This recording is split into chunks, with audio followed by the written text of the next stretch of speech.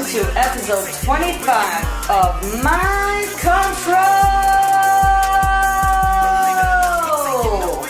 Coming up on today's show, Rick with a P,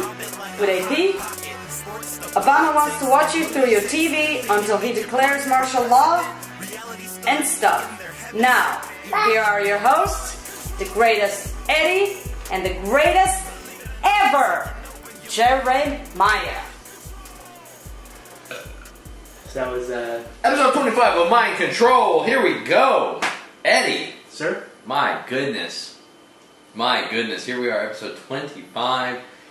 55 million views in. I'm sorry, 55,000 views in. Wow, that's a lot of views, Jer. 65 subscribers. But there's some bad news, Jer. Okay. Apparently, whenever you're using your computer to watch this video, Obama is also spying on you while you're watching it. Is the computer the TV? Or Every just gadgets in general? They said washer and dryers, your microwave, everything that's going to be equipped with this new smart technology is going to have the capability to monitor everything that goes on in your house. That's the future of technology. I think that's the point of future technology at this point. It's like technology was going along and everybody thought it was going great for people. We were all inventing things that we needed. We were connecting to each other, learning about other people's lives, and then that goddamn Obama came swooping in and said, "We're gonna tilt this towards evil intentions." So the first clue of that happening was whenever General Patreus took over the CIA, became the head of the CIA. You knew we were in store for some bad stuff as soon as that happened. As soon as I hear about anybody becoming the new head of the CIA, I see bad things coming. Yeah. I don't see anything good coming out of the CIA. I say we abolish and smash into splinters like JFK said, but we haven't done it yet. No. But yeah, Patreus said that this new technology is going to transform. He said it's transformational. He says it's an overused word, but I do believe it properly applies to these technologies. Of course it does. He says they're going to use radio frequency identification, sensor networks, tiny embedded servers, and energy harvesters in order to create this new spy network. So all this new technology that sounded really awesome, like you were saying at first, is going to be used against us. Did you ever watch that movie Dark Knight Returns? What are you doing over there, Jay? I'm harvesting energy. Oh, you're harvesting energy? It harvests energy through wind, kinetic, solar. So they're spying on me through the sun and the wind? Yeah, they're using God's creations against us. Wow. Who would have ever thought? Solar power, thermal energy, wind energy, and kinetic energy. Yeah. What about the Batman Returns? What are you saying? Yeah. I was thrown off with your harvesting of energy. Yes. So you know how Batman set up that spy network using radio frequencies to see where everybody was and listening on everything.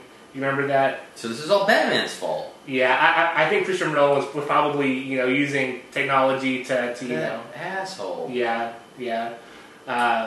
So this OMAC system is definitely being worked on right now. They're creating it through apps, through mobile devices, through smart technology. Yeah, one of the things you haven't mentioned that I've heard about is that they're supposed to be able to send frequencies, and I don't know that it's necessarily spying, but it's like able to send you messages and just alter your brain waves through this fluorescent lighting. Wow, yeah. All this go green and use the fluorescent light tubes and this and that. Like they're able to emit this energy that messes with your brain waves and makes you it makes you docile, or maybe it sends you messages, maybe it, where you think you're thinking something but it's really implanted in you. You never know. I know this sounds crazy, but we're heading into fucking 2012 full force, man. We're here, man. The world is ready to end. As we'll discuss later in the episode. So these RFID chips use radio frequency electromagnetic fields to transfer data from a tag attached to an object for the purpose of automatic identification and tracking. So, your cell phone is gonna, your driver's license already has one, doesn't it? Has an RFID chip in it? I believe all driver's license has an RFID chip. So that's used to track everybody, to know where they are. I might be throwing that out, pulling that out of my ass, but I believe that. Well, in the next few years, it's going to be watchers and dryers. Yeah, every piece of technology. Like they said, even your digital alarm clock is going to be equipped with this technology. The energy harvesters are really disturbing, though. Like that, it can use all these types of energy sources to keep these things going, even when it's not plugged in. So, like your laptop, it uses the thermal energy and the kinetic energy to stay on 24/7 and to monitor. Yeah, not even to stay on for you, to stay on just to monitor you. You think you turn it off and they're fucking listening. No. Listen, I will go on record right now, as paranoid as this makes me sound. I've had conversations about things around my computers where the next day all of a sudden there's an ad for that thing. I talked to my wife about Taco Cabana one day. We need to go get that. Taco Cabana. That Taco Cabana rice. Yeah. Next day there's an ad next to my Facebook. You know, Taco Cabana, this and that. But Facebook's great, right? Facebook's and I've never seen a fucking ad for Taco Cabana in my life until the day after I was talking about it. There's so many examples I just won't even name for you now, but there have been a few where I'm talking about something, all of a sudden it becomes an ad on one of my web pages. And aren't you notorious for covering up your webcam on your camera? I get made fun of for that, right? But listen. Covering your webcam isn't even enough. There's been stories of kids getting webcams from school and taking it home and then having the webcam watch them while they're at home. So the government has already been caught spying through these technologies. They say that this technology is going to map by computers as precisely as Google Maps charts the physical land. So they're saying this technology is going to give the CIA the ability to see what's going on like Google Maps does. Yeah. So, but in real time, it's going to give information on everything that's going on.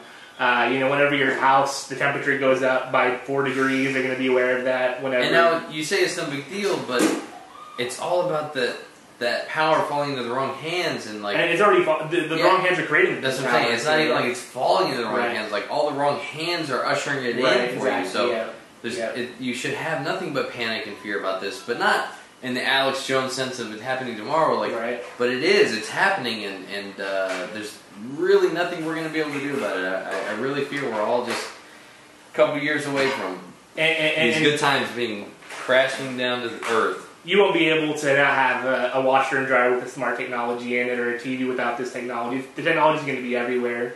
You can hold on and hold your washer and dryer until they die out, but they're going to die out. You're going to have to buy a new one. Exactly. RFID chip in it. Yeah.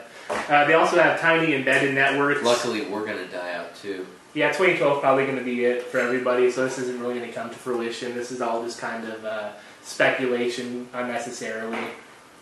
Let me just ask you this. If it does come down to this where you're being spied on at all times and the government just has to know everything you're up to and you're being persecuted, suicide, how far away from it are you?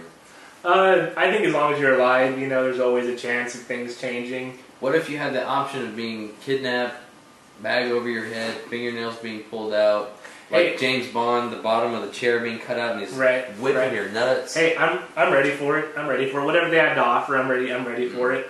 I saw some videos though of the captured rebels in Syria being tortured with supposedly tortured with these jumper cables. And having bones broken, just laying there and breaking their bones, twisting their foot until it breaks. I tell you what, one of my biggest fears in this world is torture. I hate to even put that out there because now that I put it out there, the CIA is going to make it happen. You're going to see tortured clips on your Facebook page? No, I'm saying it's going to happen to me. They're going to go, this guy doesn't like torture. I thought this whole time he was this real tough, brave motherfucker, but seriously. You have a couple of tattoos, so obviously you're not too averse to pain, right? Oh, but I fear torture, man. That's why I bite my nails. I don't ever want to be sitting somewhere where somebody could take some fucking pliers and pull my nails off. Pain's coming. But